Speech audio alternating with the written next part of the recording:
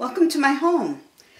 My name is Becky, and I thought since we're all learning to wash our hands really well, and we're all staying home, and even the libraries are closed, I thought maybe I would read to you from here. So I looked through my books, and I found an author that I really like. His name is Eric Carle, and he's written a lot of books about animals.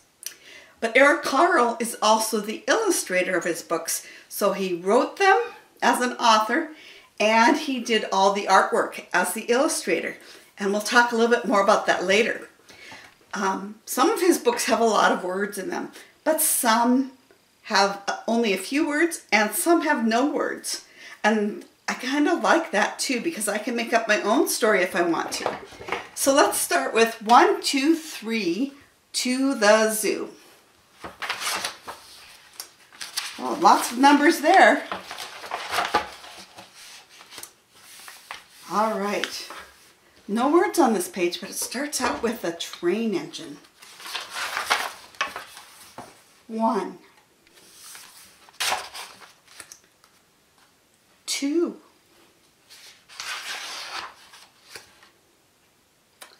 3,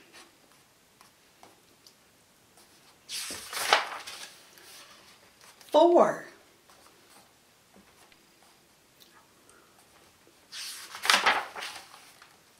5,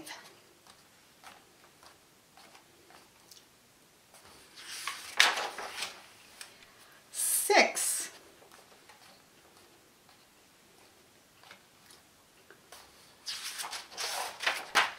7,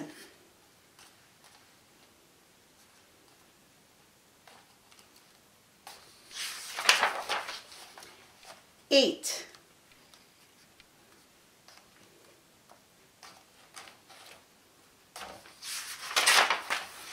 9,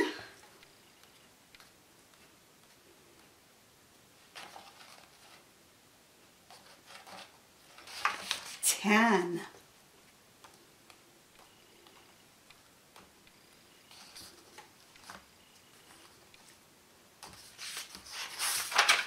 and then we're at the zoo.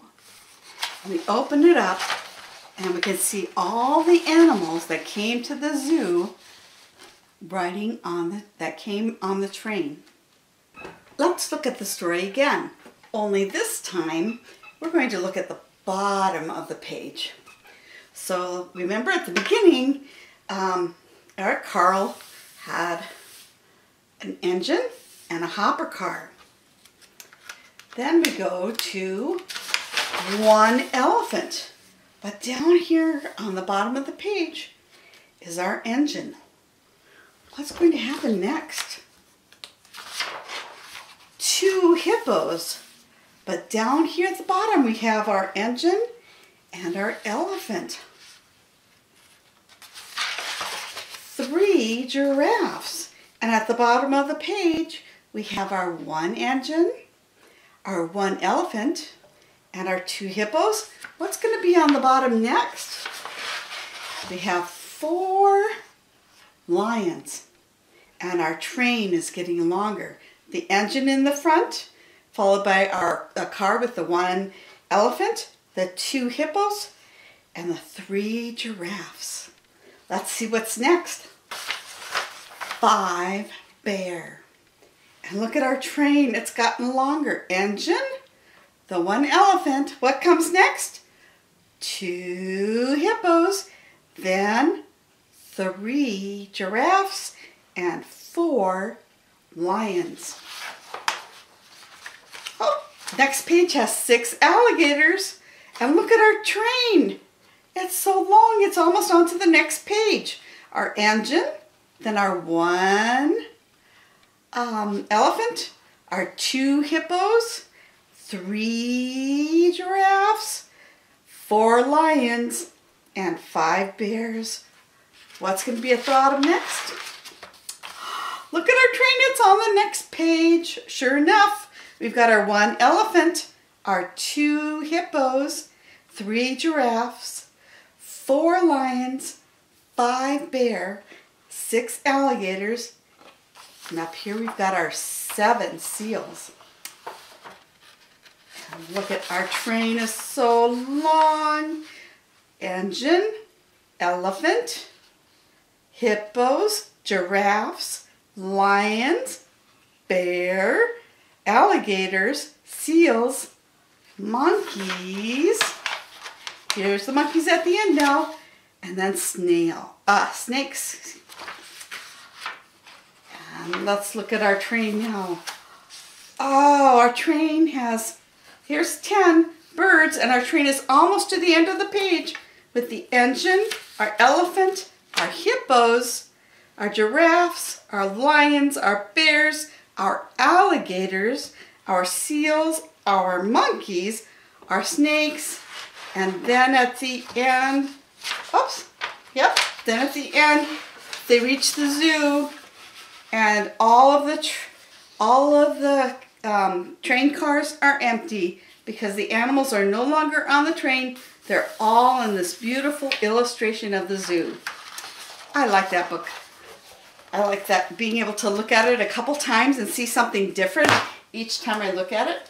Well, here's a book too that has a couple words on it, and we're going to look at that. It's called Do You Want to Be My Friend? By Eric Carle. So, do you want to be my friend?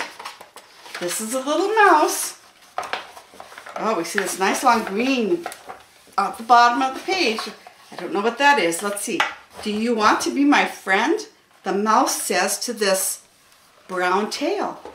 You get to think about what could that brown tail be from? What animal has that tail? It's a horse. Now we see this green bumpy tail. And the mouse, what do you suppose the mouse is saying? Do you want to be my friend? I think maybe he did. But who's got that big bumpy green tail? It is the alligator with a bird on it. So the mouse goes over here, and here's a skinny tail with a fluff of hair at the back. And here's the mouse, probably saying, do you want to be my friend? Oops, to the lion. And then, oh, what's way up here? It's blue. Interesting. And the mouse is jumping up and down. His mouth is open. Do you want to be my friend? Oh, look at that little blue tail belongs to the hippo. So the mouse moves on. Look at these. That's an interesting shape of that tail. Do you want to be my friend? Oh, it was a seal. And then he moves on to this curly tail. Skinny curly tail. What animal do you think that could be? It's a monkey. He goes on to the next animal. Do you want to be my friend? He says to these beautiful, beautiful feathers. It's a peacock. Then he comes up to this bushy red tail. He says, do you want to be my friend?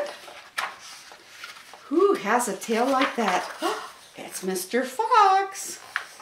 And then he sits on this long tail. Who could that belong to? But remember, see this? We got this green going down all the way across down here. Look at the brown tail is to the kangaroo. And then her baby Joey is in her pouch. He sees that tail way up there. That looks like it's way up high. That animal might be tall. Do you want to be my friend?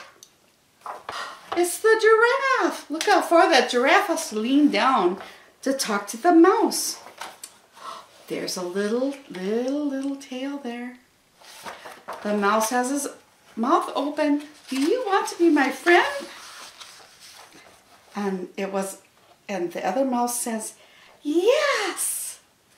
And so they start playing together. Oh, look at the screen. Its key goes around like this. What could that be?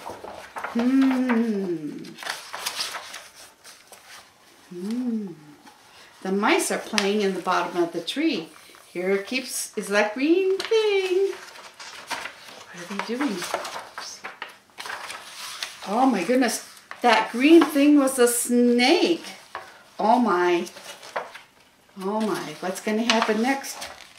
Look, the mice go down and into their little hole down in the ground where they're safe and they can play and be friends. The end. It's kind of nice to have books that don't have a whole lot of words in them. It's pretty fun. Well, Eric Carle wrote about other animals, and this one is the very busy spider. Early one morning, the wind blew a spider across the field. A thin, silky thread trailed from her body, and the spider landed on a fence post near a farmyard and began to spin a web with her silky tail. "Nay, nay," said the horse. "Want to go for a ride?" The spider didn't answer. She was very busy spinning her web. "Moo, moo," said the cow. "Want to eat some grass?" The spider didn't answer. She was very busy spinning her web. "Ba-ah, ba-ah," bleated the sheep. "Want to run in the meadow?" The spider didn't answer. She was very busy spinning her web. "Ma, ma," said the goat. "Want to jump on the rocks?" The spider didn't answer. She was very busy spinning her web. "Oink, oink," grunted the pig. "Want to roll in the mud?" The spider didn't answer. She was very busy spinning her web. "Woof, woof," barked the dog. "Want to chase a cat?" And again, the spider didn't answer. She was busy spinning her web. "Meow, meow," cried the cat. "Want to take a nap?" The spider didn't answer. She was very busy spinning her web. "Quack, quack," said the duck. "Want to go for a swim?" The spider didn't answer. She had now finished her web. "Cock-a-doodle-doo," crowed the rooster. "Want to catch a pesky fly?" And the spider caught the fly in her web. Just like that.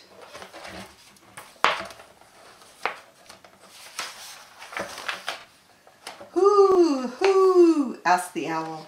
"Who built this beautiful web?" The spider didn't answer. She had fallen asleep. It had been a very, very busy day. That reminds me of a song with spiders in it. And you might know that too. It's the itsy bitsy spider climbed up the water spout. Down came the rain and washed the spider out. Out came the sun and dried up all the rain. So the itsy bitsy spider climbed up the spout again. Let's sing that together. The itsy bitsy spider climbed up the water spout. Down came the rain and washed the spider out. Out came the sun that dried up all the rain. So the itsy bitsy spider climbed up the spout again. Thank you for singing with me. I like that. Well, I have another book by Eric Carle, and I think it's a favorite for a lot of kids. It was my kids' favorite too. It's The Very Hungry Caterpillar. So let's start with this one and see what happens to the very hungry caterpillar. In the light of the moon, a little egg laid on a leaf. One Sunday morning, the warm sun came out, and pop! Out of the egg came a tiny and very hungry caterpillar. Way, way down over here. Well, he started to look for some food. On Monday, he ate through one apple, but he still was hungry. On Tuesday, he ate through 2 pears, but he was still hungry. On Wednesday, he ate through 3 plums, and what do you think? Yep, he was still hungry. On Thursday, he ate through 4 strawberries. 1, 2, 3, 4. Oh, but he was still hungry. On Friday, he ate through 5 oranges. 1, 2, 3, 4, 5. But he was still hungry. On Saturday, he ate through 1 piece of chocolate cake, 1 ice cream cone, 1 pickle, 1 slice of Swiss cheese, 1 slice of salami, 1 lollipop, 1 piece of cherry pie, 1 sausage, 1 cupcake, and 1 slice of watermelon. That night, he had a stomach ache.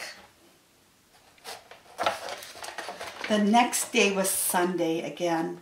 The caterpillar ate through 1 nice green leaf, and after that, he felt much better. Now he wasn't hungry anymore, and he wasn't a little caterpillar anymore. He was a big, fat caterpillar. He built a small house called a cocoon around himself. He stayed inside for more than 2 weeks. Then he nibbled a hole at the end of the cocoon, pushed his way out, and he was a beautiful butterfly. That's the end. It tells us all about what a caterpillar does. I don't think all caterpillars eat through all that food because they like that nice green leaf. Well, that reminds me of a song because the caterpillar went through all those days from Sunday to Sunday again. So these are the days in our week.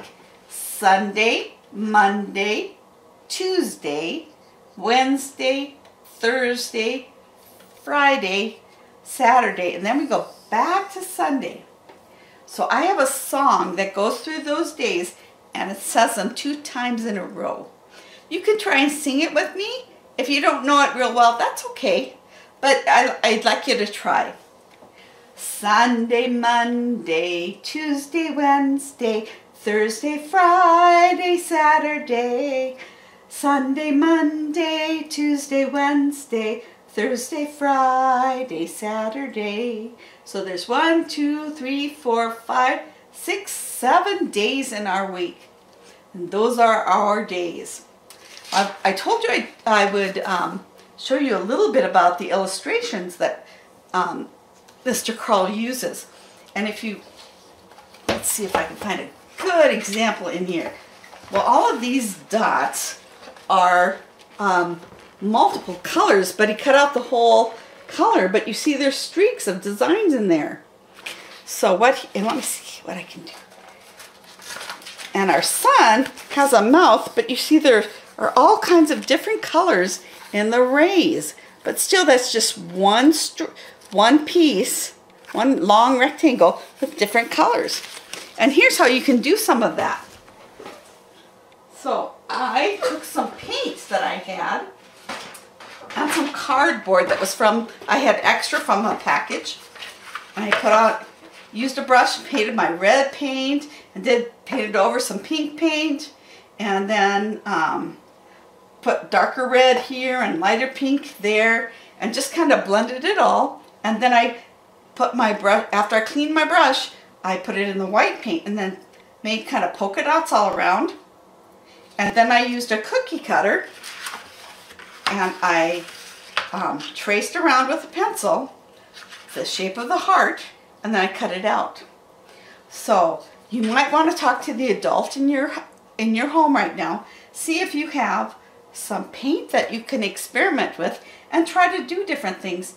And please be very polite and then you can ask your adult if you can trace around a cookie cutter, or maybe you want to put your hand out there and trace around that, and you might need some help with cutting out, and that's okay, but that would make a pretty picture. Now another way to do this, I used some more cardboard, and I used markers. Oh, this one's crayons. This one's crayons, and I did some yellow, and I did some orange, and a little bit of brown, and I went, or instead of just a cross, I did some circles in there. You might be able to see some of the circular ones I did. So maybe I could make this into hair for somebody. Maybe it would be part of a lion. Maybe it would be a sun. I don't know. I experimented with another thing. I got a paper bag, and this one I used markers. Now the markers didn't blend so well, but it makes a different thing. I was trying to figure out what this could be. It could maybe be a fish. I don't know. What do you think? But what Mr. Carle uses is tissue paper. Even something that's thin, it's white and it's thin, and then he uses paint, and the paint and the water blend and make really cool colors. I really like that. I think that's a cool thing to do. Thank you very much for listening today to our stories about written by Eric Carle. I hope you enjoyed him and his books. They are at the library. Many of his books are at the library. It's Eric, E-R-I-C, and the last name is Carle, C-A-R-L-E. So I hope you are enjoying your time at home and reading a lot of books. Please stay safe. Bye.